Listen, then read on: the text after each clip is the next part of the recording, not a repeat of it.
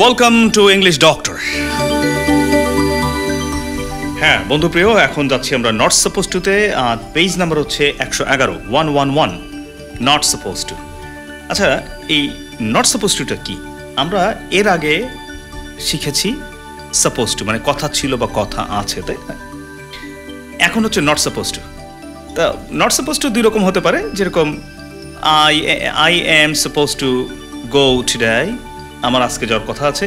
আবার I am not suppose to go today, আজকে আমার যাওয়ার কথা নাই। এটা নট সাপোজ টু। এটা তো সাধারণ, তাই না? আরেকটা রয়েছে অসাধারণ। সেটা কোনটা? সেটা হচ্ছে যখন কেউ নিয়ম ভাঙে তখন আমরা নট সাপোজ টু বলি। ধরেন আমি এক্সাম্পলে চলে যাই। যেরকম ধরেন আপনার বাড়ির সামনে কেউ একটা গাড়ি পার্ক করেছে। হ্যাঁ, কেউ একটা গাড়ি পার্ক করেছে আপনার গেটের সামনে, মেইন গেটের সামনে। তখন আপনি কি বলবেন? ভাইজান, গাড়িটা এখানে রাখবেন না দয়া করে। হ্যাঁ, তো উনি বললেন, ভাই 5 মিনিট 10 মিনিট, হ্যাঁ এরকম, আপনার প্লিজ ভাই এখান থেকে সরিয়ে নিয়ে যান। 5 মিনিট হোক আর 1 মিনিট হোক, একটু সরিয়ে নিয়ে যান, ওই সামনে রাখেন। ভাই 2 মিনিট ভাই। এই যে এরকম করে মানুষ অনেক সময় বলে, তাই না? তখন আপনি ভদ্রভাবে বলেছেন, শুনছেন না, তখন আপনি বলেন, you are not suppose two park your car before my gate. আপনি তো আমার বাসার সামনে গাড়ি পার্ক করতে পারেন না। এটা হচ্ছে নিয়ম ভেঙেছেন। যখন কেউ অনিয়ম করে, কোনো নিয়ম করে, আইন লঙ্ঘন করে, তখন আমরা নট সাপোজ টু বলতে পারি। মানে আপনি এটা করতে পারেন না, এটা উচিত না, আপনার ঠিক না, তাই না? এটা পাবলিক প্লেস, এখানে আপনি সিগারেট খেতে পারেন না। You are not suppose to smoke here, there our children and women around you. এখানে মেয়েরা রয়েছে, তারপরে বাচ্চারা রয়েছে, আপনি তো এখানে স্মোক করতে পারেন না। কাউকে হয়তো রিকোয়েস্ট করেছেন, ভাই স্মোক করবেন না, তিনি বললেন করলাম, তাই না? তিনি মানলেন না। আপনি একটা স্টেজে বললেন যে আপনি এখানে করতে পারেন না, এটা অন্যায়, আমি কিন্তু পুলিশ ডাকবো, পরে বললেন, তাই না? এরকম হতে পারে। তো নট সাপোজ টু হচ্ছে যখন কেউ নিয়ম ভাঙে। ধরেন লাইব্রেরিতে কেউ জোরে জোরে কথা বলছে, জোরে জোরে কথা বলছে, তো আপনি তাকে রিকোয়েস্ট করলেন, excuse me, would you please talk quietly, একটু আস্তে কথা বলবেন, উই আর স্টাডিং, আমরা পড়ছি। তুমি বলে, দিস ইজ মাই স্টাইল। এটা কি? এটা আমার স্টাইল, এভাবেই কথা বলি আমি। হ্যাঁ, তখন আপনি বললেন যে, can I show my style, আমি কি আমার স্টাইলটা দেখাতে পারি? What is your style? কি আপনার স্টাইল? হ্যাঁ, আপনি তখন বলেন, টু কল দ্য পুলিশ, পুলিশকে ডাকা, এটা আমার স্টাইল। তখন লোকটা চলে গেল। ঠিক আছে? তার মানে এই যে ডায়ালগটা তৈরি করলাম আমরা, যে লাইব্রেরিতে আপনি কল্পনা আনলেন, লাইব্রেরিতে কেউ জোরে কথা বলছে, আপনারা বিরক্ত হচ্ছেন, আপনি তখন বললেন, excuse me brother, would you please talk quietly, একটু কি আস্তে করে কথা বলবেন? বলো, this is my style, I speak in such a way, you know who I am, তুমি জানো আমি কে? হ্যাঁ। তো আপনি বললেন, you are the president of the country brother, আপনি এই দেশের রাষ্ট্রপতি, but can I request you to speak quietly. আপনি এই দেশের রাষ্ট্রপতি হতে পারেন, হ্যাঁ আমি মেনে নিলাম, কিন্তু একটু আস্তে কথা বলেন দয়া করে। হ্যাঁ, মিস্টার প্রেসিডেন্ট। তা বলছে যে, this is my style, I talk in such a way, আমি এভাবেই কথা বলি, দিস ইজ মাই স্টাইল। তখন আপনি বলেন, well then let me show my style, তাহলে আমার স্টাইলটা আমাকে দেখাতে দাও। What is your style? To call the police, this is my style. তখন আমি পুলিশকে ফোন করলেন। ঠিক আছে, ফোন করা লাগবে না, তার আগে হয়তো চলে যাবে। হ্যাঁ, আর তবে বুঝতে হবে, হ্যাঁ কোন দেশে আপনি আছেন সেটার উপর ডিপেন্ড করে। আচ্ছা আচ্ছা, ঠিক আছে। সাপোজ টু দিয়ে একটা গল্প, মানে গল্প না, এটা হচ্ছে প্যারাডাইম শিফট। মানে এই ধরনের গল্প, আমি একটা গল্প বলবো এখন। গল্প মানে একটা ছোট্ট ঘটনা বলবো। বইয়ের লেখা রয়েছে 111 পৃষ্ঠায়, নট সাপোজ টু দিয়ে একটা সুন্দর এবং হৃদয়গ্রাহী, আপনার হৃদয়ে একটু কষ্ট লাগবে গল্পটা শুনলে। এটাকে বলে প্যারাডাইম শিফট। আপনি ভাবছেন আর একরকম, কিন্তু হচ্ছে আরেক রকম। হ্যাঁ, তাহলে বলি, হ্যাঁ পড়ি, দেখেন পেজ নাম্বার কত? 111। Not suppose two. Two children were playing and disturbing passengers in a bus. দুটো বাচ্চা খেলছিল এবং অন্যদের ডিস্টার্ব করছিল বাসের মধ্যে। তারা খেলছিল, মাসুম দুজন বাচ্চা। Their father was sitting stoically. হ্যাঁ, মানে নির্বিকারভাবে তার বাবা বসেছিলেন, মানে বাচ্চারা যে খেলছে, ডিস্টার্ব করছে, এটা খেয়াল করছেন না। People on board, বাসের মধ্যে লোকজন, were so angry with the apathetic father. এই উদাসীন বাবার প্রতি খুব বিরক্ত হলো তারা, তাই না? যে কেমন বাবা, কেয়ারলেস, তাই না?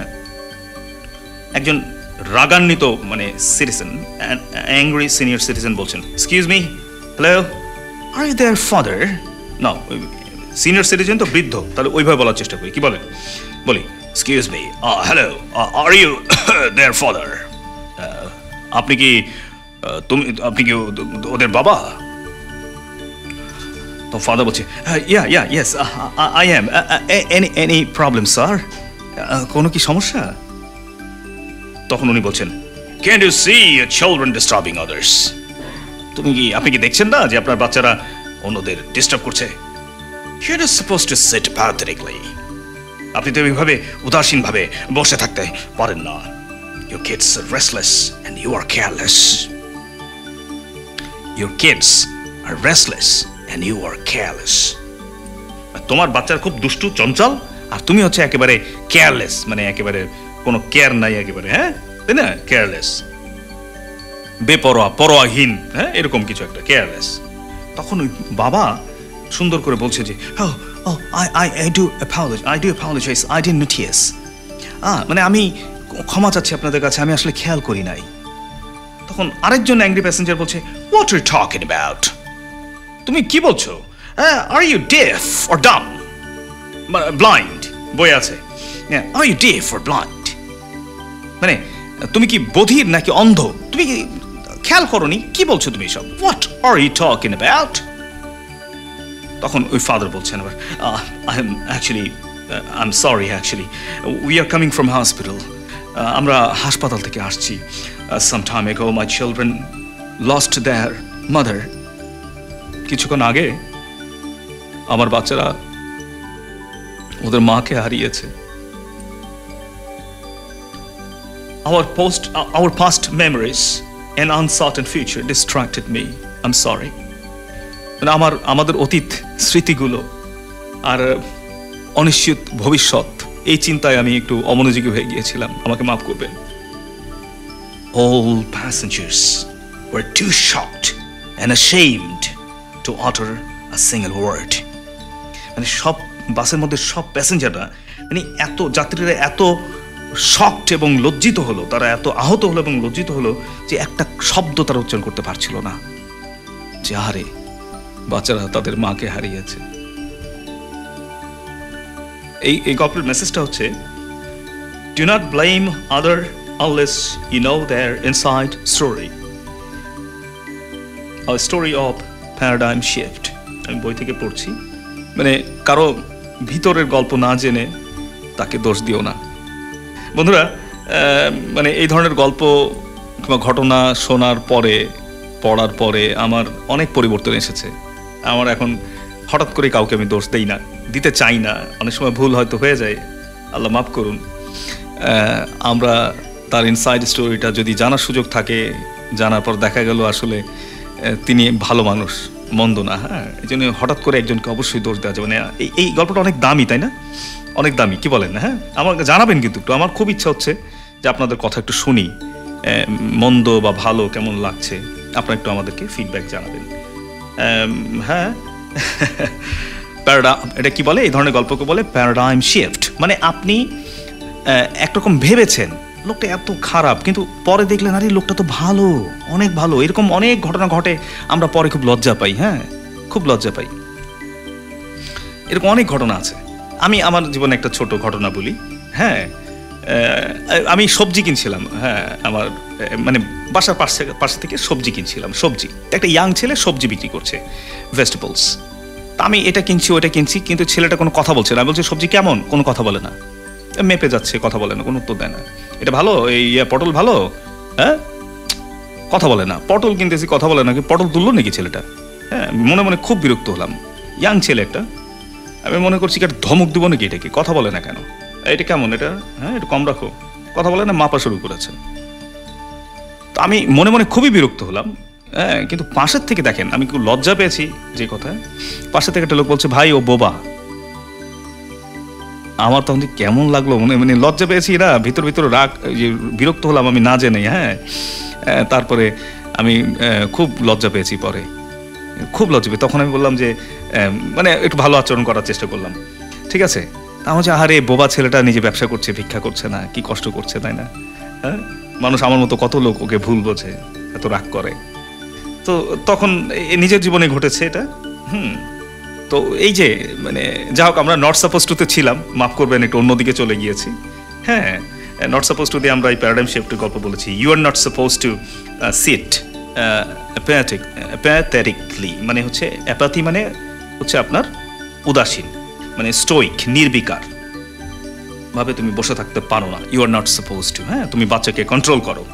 কিন্তু যখন তারা শুনলো আমরা হাসপাতাল থেকে এসেছি, কিছুক্ষণ আগে আমার বাচ্চারা তার মাকে হারিয়েছে। হ্যাঁ, যাক বন্ধুরা, আমরা অতে অন্য কথা পরে কব, আতে আগে ভালো মানুষ হবো। এই বইয়ের, ইংলিশ ডক্টর বইয়ের প্রত্যেকটা পাতা এই কথা লেখা, একদম মন থেকে আমরা লিখেছি। আসলে ভালো মানুষ আগে হতে হবে, নাহলে ইংরেজি শিখবেন, শেখার পরে অহংকার চলে আসবে, বুঝেছেন? অহংকার চলে আসবে ভিতরে। আমি ভালো ইংরেজি জানি, I am different from others, I can speak well, তখন অহংকার চলে আসবে। অহংকার হচ্ছে গোখরা সাপের মতো, হ্যাঁ, নীরবে চলে আসবে, আপনি টেরও পাবেন না। এই জন্যে অতে অন্য কথা পরে কব, আতে আগে ভালো মানুষ হব। আচ্ছা, অনেক ধন্যবাদ বন্ধুরা। এরপরে আমরা যাব হচ্ছে নেক্সট চ্যাপ্টারে, সেটা হচ্ছে ইউজ টু। ঠিক আছে, ইউজ টু নিয়ে গল্প করব আমরা। ধন্যবাদ, মানে এই পর্যন্ত আর কি। Thank you.